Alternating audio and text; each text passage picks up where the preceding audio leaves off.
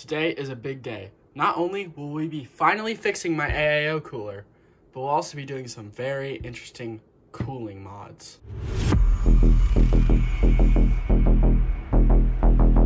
Hey guys, what's going on? It's Chamber here, and today we will be finally doing some insane cooling upgrades. These have been planned for months. For example, this Intel bracket I've had for about 3 or 4 months, but we're finally going to be doing the ultimate cooling upgrades. Now, you might know already, I did a video a little while back. I'll link it down in the top right of the video. It was a copper IHS video. Rocket Cool sent me out a kit, and I now believe that the copper IHS is not the best thing to do.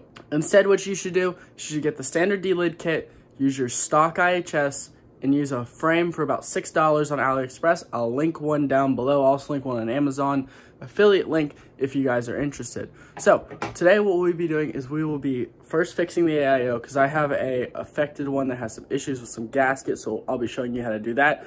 And then I will be replacing the copper IHS with this IHS, liquid metal underneath and on top of the IHS. I'm super excited for this. So yes, let's get on. If you like this content, subscribe so you can get some more of it. Let's just get right into it now. Okay, so I ran OCCT small AVX2 extreme for about 10 minutes, as you can see, and the max temperatures actually were, but the delta was 81 to 63, so about an 18-degree difference. That is actually very significant, especially between core to cores that are right next to each other. Averages also are pretty all over the place. That's about a 15-degree difference. So there are some weird temperature issues right now, so I'm hoping we can fix that. Obviously, we'll go back after and run AVX2 after we do all these mods. But now let's take the PC apart, throw it on the table, and get to working. All right, so I started off by already unscrewing the cooler. This is what the PC looks like. First of all, this is a tight fit. I can push it back a little bit, but man, it's gonna be tight with a 4090 in it.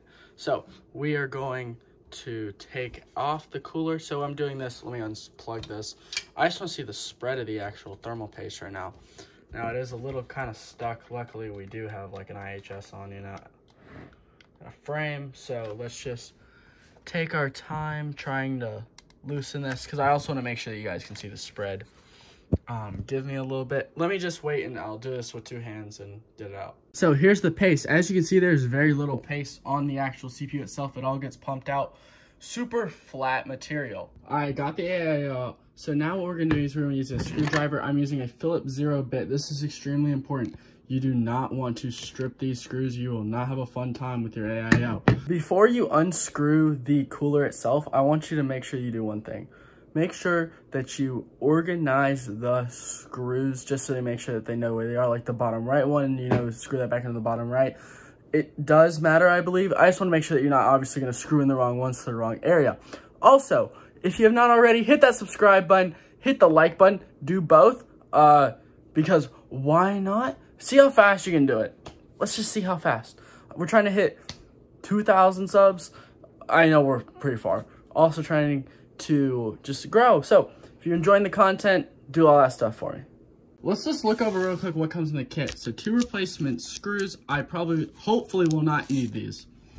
MX cleaner. This is to clean like the thermal paste off of your CPU and your cooler. I didn't use this. I used isopropyl alcohol and paper towel.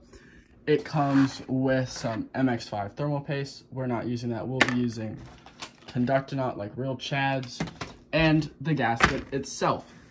Now basically this comes upside down, so basically what you'd want to do is have it put so that this part right here, so this little curve goes on the curve on the bottom of the AIO right here.